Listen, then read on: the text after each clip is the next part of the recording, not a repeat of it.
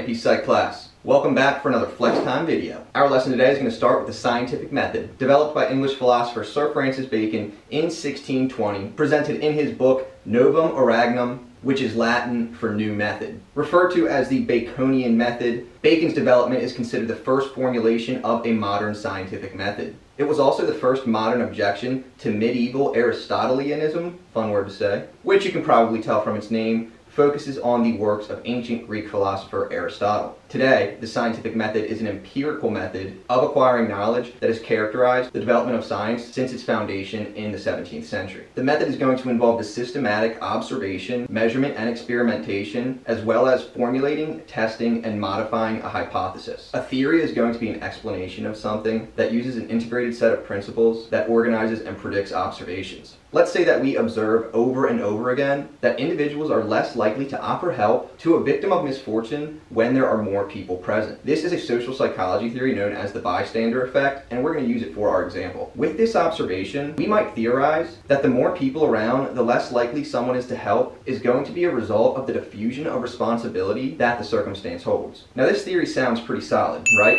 Our explanation for why someone might not help someone in need when there are more people present is because we think that someone else might take responsibility for it. While this does sound like a very reasonable explanation as to why someone might not help someone in need, we still need to put it to the test. Every theory must include some type of testable prediction that we call a hypothesis. If our hypothesis states that as a result of a diffusion of responsibility, the more people present when someone is in need of aid, the less likely an individual will help. We could set up an experiment revolving around this educated assessment in an attempt to see if we are correct. We can easily break the scientific method down into a 6-step process. 1. Make an observation. 2. Ask a question. 3. Formulate a hypothesis. 4. Make a prediction based on that hypothesis. 5. Test the prediction. And 6. Use the results to make a new hypothesis or new predictions. Another important aspect of the scientific method and psychological research is the clear and concise operational definition of concepts. For our experiment on the bystander effect, we can easily operationally define our variables by stating the number of people present during some incident where an individual needs help. Operationally defining variables and other concepts allows other researchers to replicate our observations. If other researchers replicate our experiment and have similar results, it further reinforces the reliability of our research. In psychological research, we are going to have both experimental and descriptive studies. In descriptive research, we are looking for a relationship between variables, while in experiments, we are looking for a cause and effect. In experimental research, psychologists manipulate variables in order to observe a change in another variable. The independent variable is purposely manipulated by the experimenter and is intended to produce a change. Our dependent variable is going to be the variable that we are measuring. Some experiments are even going to contain control variables. These variables are constant and unchanged throughout the experiment.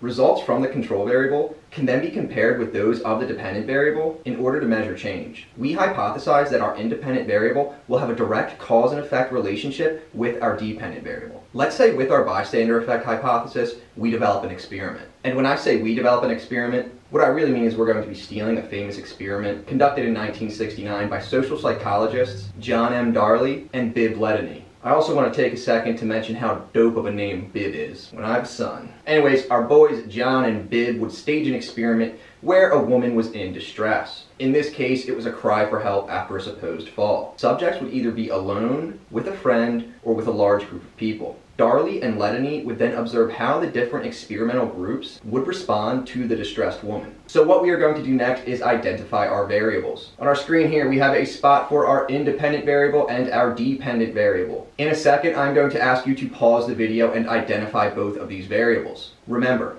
as the experimenter, we are in control of the independent variable and we are looking for a change in the dependent variable. So go ahead, pause the video, think of what the variables are.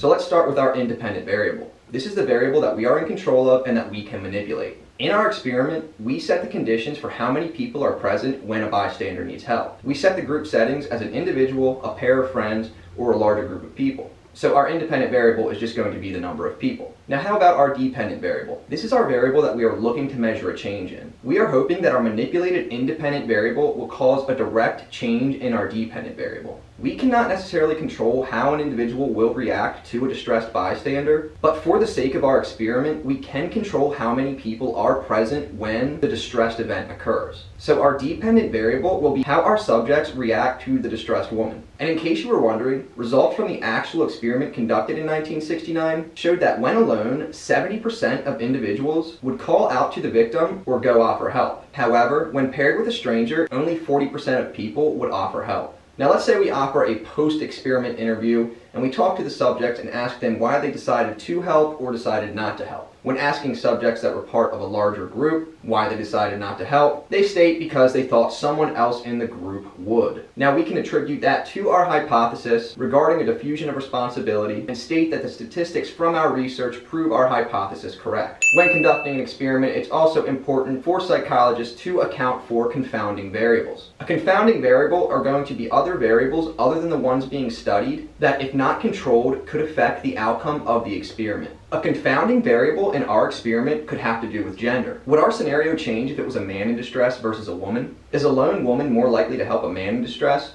or another woman? What about a man? These are the types of questions that researchers must ask themselves before conducting their experiment in order to ensure the most accurate results. Remember, in an experiment we are looking for that direct cause and effect relationship. We want to make sure that that manipulation of our independent variable is a direct cause for our change in the dependent variable. Alright, so that does it for our flex time video on the experimental method and identifying variables. In summary, the independent variable is the variable that we as experimenters can manipulate. We are hoping that the manipulation of this variable causes a direct change in our dependent variable, proving our proposed hypothesis correct. We want to make sure we are accounting for any confounding variables that could affect the results of our experiment. We do this in order to keep the results of our experiment as valid as possible. When our data does not match up with our hypothesis, we can then use the results to make a new hypothesis or new predictions. We can, along with other researchers, replicate our experiment in order to prove its validity. Anyways, that does it for me. Hope you learned something there.